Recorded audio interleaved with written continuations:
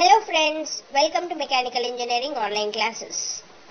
Today's lecture will be delivered by Miss Shravani Sriramoju. In this session, let us understand what is scheduling problem in operations research. Sequencing is nothing but to choose the right order or appropriate order in which the jobs must be done or a waiting customer may be served. There are several waiting customers. So whom to serve first, how to serve them? Or if there are many jobs to be done, which job should be done first? So keeping in mind the effectiveness measure may be time, cost and so on. So within the shortest time possible or with the minimum cost possible, we have to complete all the jobs, and which order will give this optimum sequence with the minimum time or minimum cost will be the sequencing problem. So there are two types of sequencing problems. One is the flow shop scheduling, the other is the job shop scheduling. Sequencing is nothing but scheduling. Flow shop scheduling is a term used when every job is having the same processing order. Same processing order means all the jobs will have same processing order only in product layout. That means, for example, for a given outcome, for a given product, say our job should first go to a turning machine and then to the milling machine, say, for example. All the jobs, no matter how many jobs are there, they all should first go to turning machine. Once the job is done on turning machine, then they will go to milling machine and then they are out. So this is what a product layout is. The processing order is same for all the jobs. And if there are, say, n number of jobs, so which job should go first onto the machine, turning machine and then milling machine? If job number 5 has to go first, so this will first go to turning machine, then it will go to milling machine. Then after 5 there is job number 3 that has to go. Then after 5, 3 will go to turning machine and then to milling machine. The processing order is same for all the jobs, right? So to find the appropriate order in which the jobs may be sent to these machines is called as flow shop scheduling. In case the processing order is same for all the jobs, that comes under flow shop scheduling. Now coming to the second type, job shop scheduling. Job shop scheduling means it's a job shop. Job shop means every job is having a different processing order.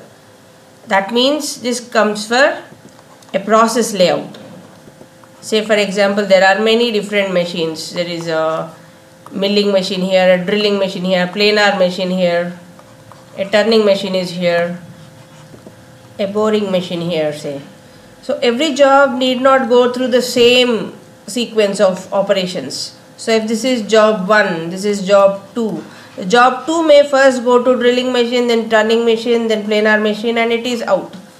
Job 1 may need milling machine, then turning machine, then the drilling, then planar, then boring, and then out. So every job may have a different processing order. So this is possible in a process layout. And finding the best or optimal sequence so as to minimize the total time or cost, finding that best sequence is called as job shop scheduling. Let us see some of the most common analytical methods. The first one being n jobs, one machine. So finding the best sequence for n jobs that has to be processed on a single machine. So this is one kind of problem.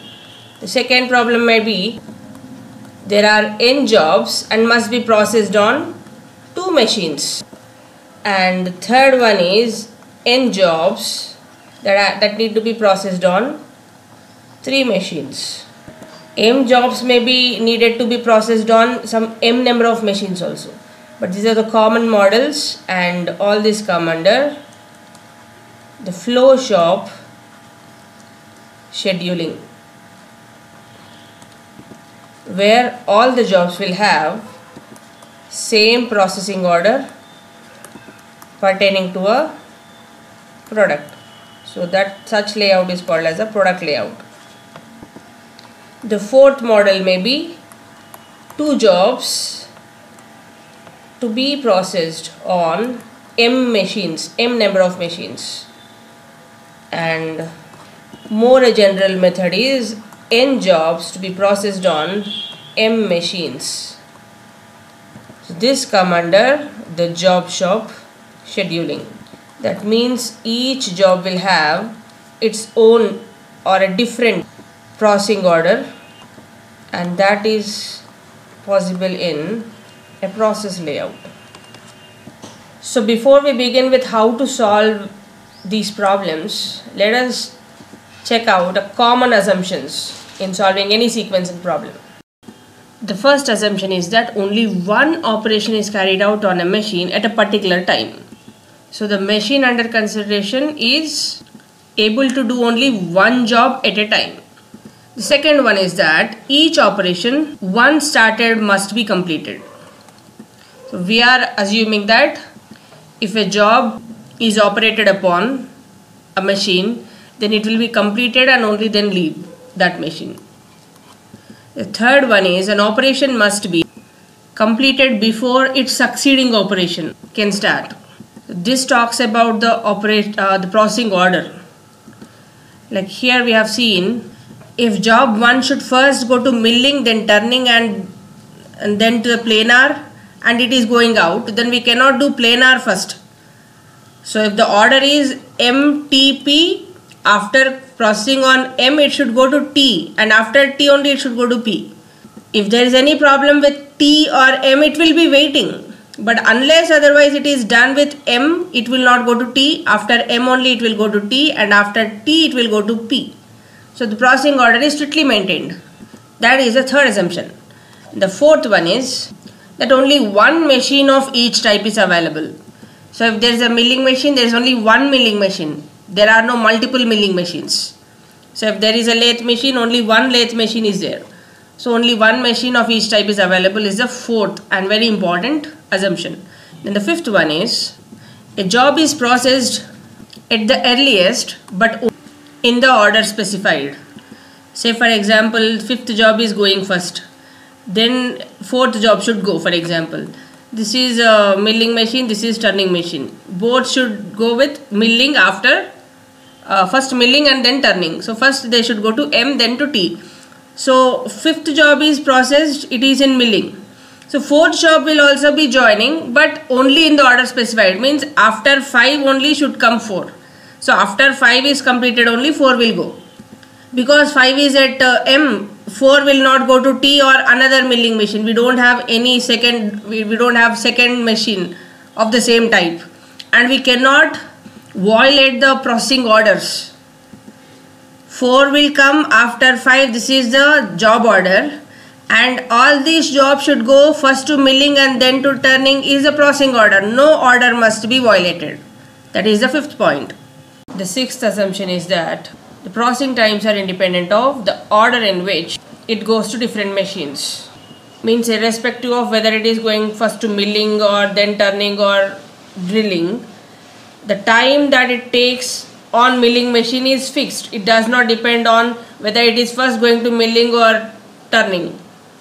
So the processing timings are independent of the order of performing the operations. And seventh most important point is that the transportation time from it traveling between different machines is not counted. That means if a milling machine is here, turning machine is here, some drilling machine is here. So the time taken between the travel from milling to turning or turning to drilling or milling to drilling, this is not counted. This is not considered. They are considered to be negligible. So that is the seventh assumption. And the last assumption is that the in-process inventory cost is negligibly small for all the jobs. So these are the 8 assumptions that are important to solve sequencing problems. Thanks for watching. If this video was of help to you, please like it and share it with your friends. And don't forget to subscribe to our channel.